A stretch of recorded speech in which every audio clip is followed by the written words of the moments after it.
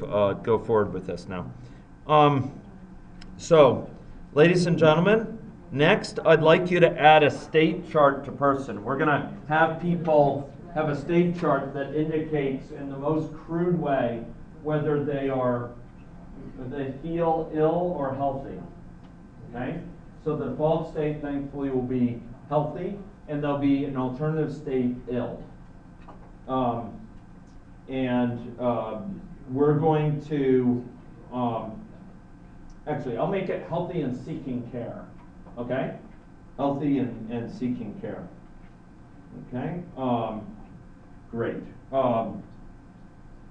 So we want people to exhibit a state where they're not seeking care where they are. So we're going to go to person, and we're going to go to state chart entry point, and we're going to call it care seeking state chart. And I'm refining my terminology here. I'm going to actually call it not seeking care, and I'm going to call it seeking care because as Jeff and Joachim well know, being care-seeking and being ill are not always the same thing, and not being care-seeking and being healthy are not always the same thing. Is that fair to say? Yes. So we'll have seeking care and not seeking care. Okay? And I'm going to update my notes here. And I'd like you to have a rate transition between them from not seeking care to seeking care with a rate of 0.01. What does that mean? What's the average amount of time between times where they will seek care? If the rate is 0.01, it's a rate transition. What's the average amount of time between when they will seek care? 100 days. Where did that come from? Where did the 100 come from?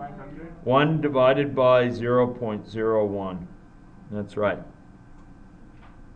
Okay, good. Okay. So we have a transition there, a rate transition. And remember what a rate transition, the semantics of a rate transition. It means you have a constant hazard, the same chance, no matter how long you've been there.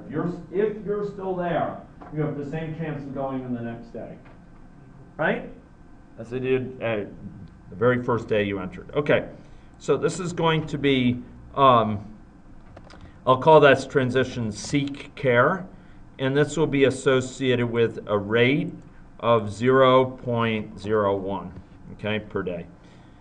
And yeah, I'm tempted to put in a parameter, but I'm gonna go light on that right now. Okay, for the reverse transition, by contrast, this transition will be based on a most crude approximation. And I feel apologetic for standing in front of you saying this, but I'd like the reverse transition to be called cured. Okay? And I'd like that to be based on a message. Okay? So we're going to posit there's some treatment-mediated process that cures you of your infection. Yes?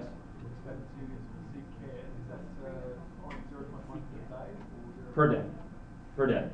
Remember, the model time unit is days, and why don't you go make sure that the model time unit for you is days, because that could be important for avoiding certain pathologies. Okay? Okay. Who would like to seek care with the TA?